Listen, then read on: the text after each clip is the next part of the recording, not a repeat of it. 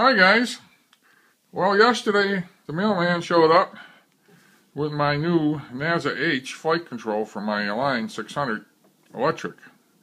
Some of you may or may not know that I am redoing the head and everything on my 600, and I decided to go with the NAZA H for the flight control, especially after building my QAV 500 quad, and I put the NAZA flight control with the GPS on it, and the ease it was to learn how to fly that thing was just unbelievable.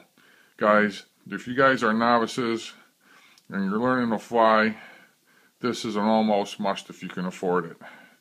The NAZA H with GPS does everything my NAZA on my QAV does, except for it doesn't have the return to home feature. It will, however, if it loses transmitter signal, it will hover, wait to acquire the signal, and then after a while it lands itself where it's at. Where the NAZA for the QAV, if it loses transmitter signal, it'll hover for a while, wait for a signal. If it doesn't get a signal, it'll automatically return to the point of takeoff and land there. Anyways, I'll show you what came with it. Okay, first of all is the flight control. Okay, this here is the brain of the operation. Alright, well, you plug in your wires from your receiver on the one end, and then the other end the wires go out to all the individual servos on the helicopter. Alright, you need a 7-channel setup for this to get it to work the way it's supposed to. I don't even know if it'll work on 6-channel on 6i, but I know you need at least 7 channels. Alright, because it's got 7 channels on it. Alright, so there's the flight control. Okay, we'll put that over there, make room. Next, they give you these 7 short servo wires here to connect between the RX and the flight control. Alright, this is what you use. Alright, they're not real long, so you got to put everything pretty close together. Next, this is called the LED unit. Right, on this one end here, you can see the mini USB port there. You plug in your USB cable to your computer, and this is how you program this, by plugging it directly into the computer. Alright, that's what that does. And then there's a light here too, which indicates when you have GPS signal or not. Before you take off, you're supposed to wait for it to acquire the GPS satellite. And it also has different codes that will flash to tell you different things that are going on. It's got a battery indicator. When this thing starts rapidly flashing red, that means your batteries are low, it's time to land. Then you can set all that up through the program to specific cell voltages in your LiPos. And when the cell voltages drop to a certain point, then this will start flashing yellow first. This is a warning. Then it'll start flashing rapidly red. When it starts flashing rapidly red, bring it on in, because otherwise it's going to land by itself wherever it's at. Okay, next we have what this looks like is a extension to plug between this and this. This plugs into here, and then this plugs into your flight control. So in case you need a longer wire, different size helicopters, of course, are different sizes. So of course I've got a big one, so I'm probably going to end up using this. Alright, next thing we have is the USB cable. This is what you plug into your computer to program everything. One end plugs into the computer, the other one plugs into that LED module. Alright, next I've got the DJI BEC. Right. Okay, one end here plugs into your RX, and then the other end, you can see the red and black wires here if you look real close. Those go to the battery.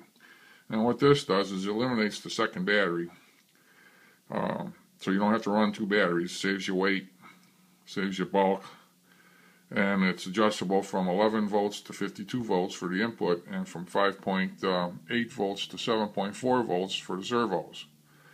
Alright, and also this opens up more options for your NAZA to run on, and in the future they're going to come up with some program updates to update the flight control, and this is going to be a key for it.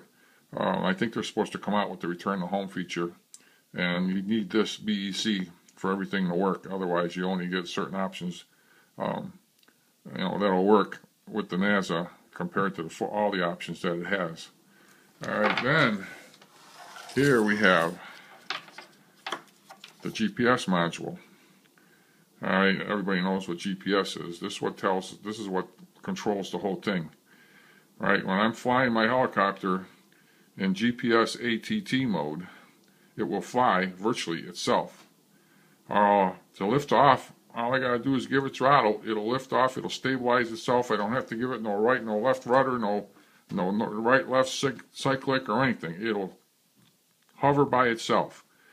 And another really great feature in this is, guys, I've done it with my QAV.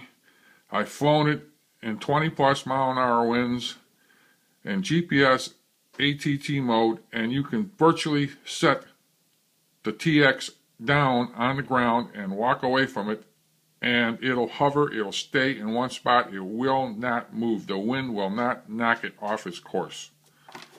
Okay, and then here is an extension also for the GPS, because the GPS gets mounted on the tail boom far enough back on the tail boom that the blades are not affecting the GPS signal, because it will affect the GPS signal.